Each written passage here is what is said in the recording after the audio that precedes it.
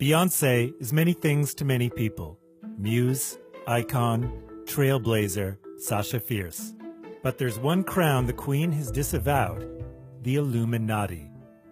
For centuries, conspiracy theorists have speculated about the Illuminati, a super-secret society of the intellectual and political elite, a society that supposedly runs the world. But some conspiracy theorists claim that Beyonce and husband Jay-Z are the reigning king and queen of this centuries-old organization. What does Beyonce think about that? In her song Formation, she says, "Y'all haters corny with that Illuminati mess." So that settles that then. But how did this crazy rumor start? Who or what are the Illuminati anyway? Queen Bee's affiliation with the Illuminati stems from her relationship with Jay-Z. In the 90s, as Jay-Z rose to success with a string of platinum albums, conspiracy theorists began to speculate that he had help from a higher power. In their claims, Jay-Z was actually a member of the Illuminati.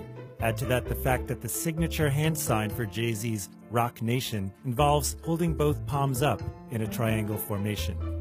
This hand sign is believed to be a nod to the triangle symbol that represents the Illuminati.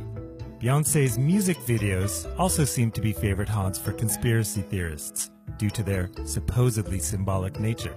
Single Ladies has drawn interest, with some theories claiming that secret messages can be heard when the song is played in reverse, although this is totally unconvincing when you hear it for yourself online.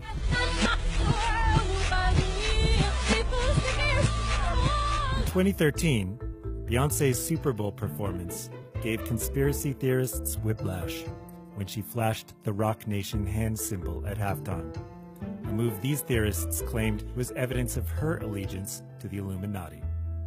Beyonce and Jay-Z aren't the only hitmakers suspected of being members of the elusive group. There's the late Whitney Houston, Justin Bieber, Bono, Eminem, Nicki Minaj, Lil Wayne, and Dr. Dre to round out the list, and even the late R&B star Aaliyah. Beyonce, however, has shut down the rumors the best way she knows how, through song. In Formation, she announces, "Y'all haters corny with that Illuminati mess." But then she leaves the Illuminati behind to discuss more important issues like hot sauce and Red Lobster.